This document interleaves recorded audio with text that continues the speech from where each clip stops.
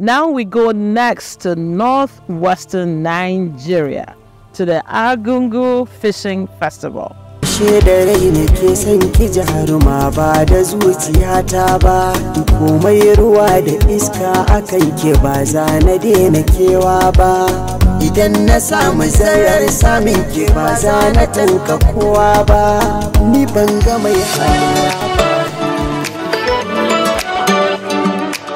The truth about Africa from Africans.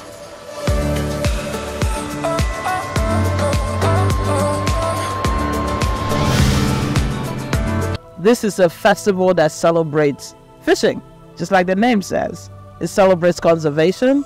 It celebrates prowess. Fisherman prowess, period. Is testosterone on display. So the competitors are supposed to rush into the river up on cue.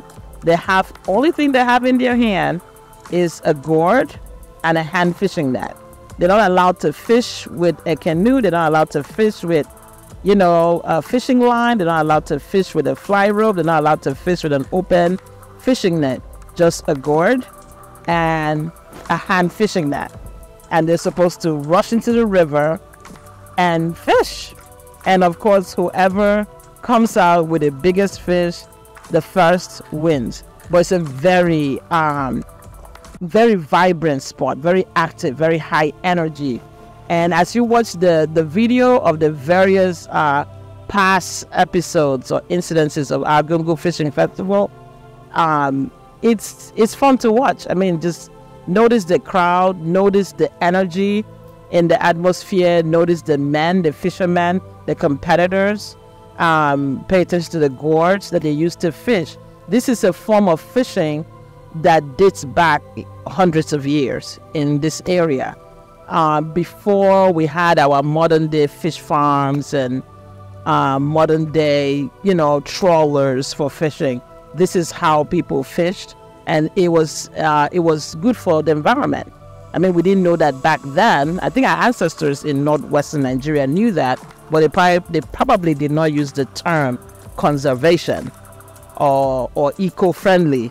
But today, the Nigerian government is really touting the Argungu Fishing Festival as a form of conservation of nature and a way of fishing without destroying habitats and without overfishing and emptying out the ocean.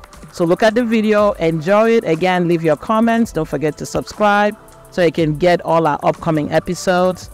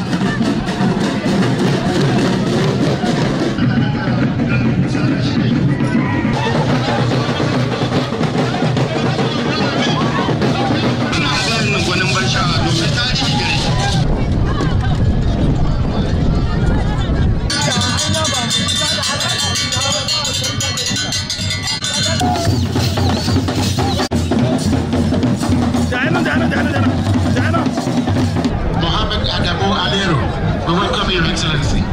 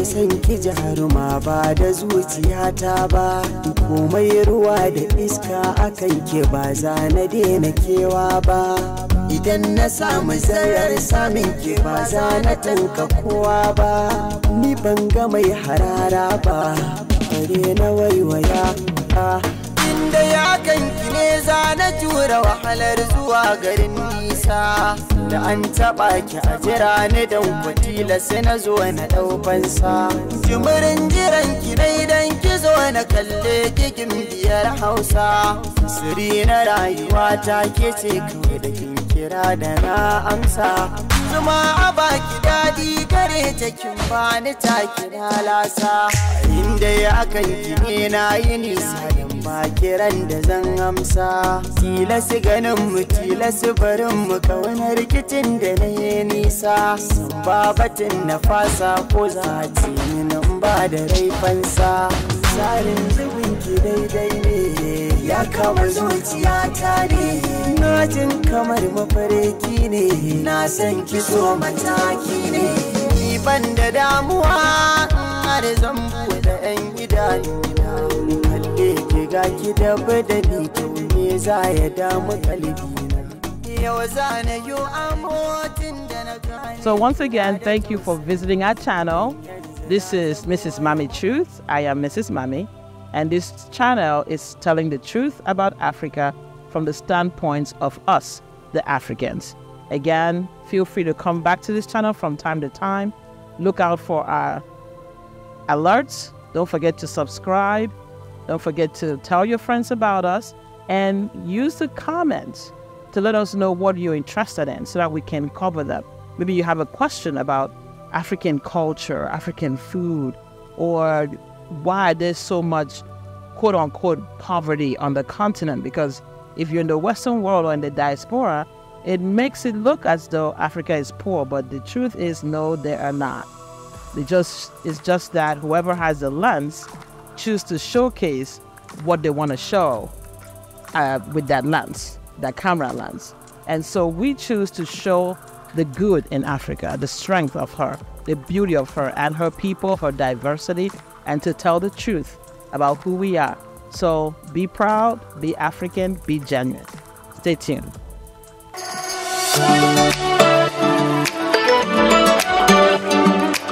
The truth about Africa from Africans.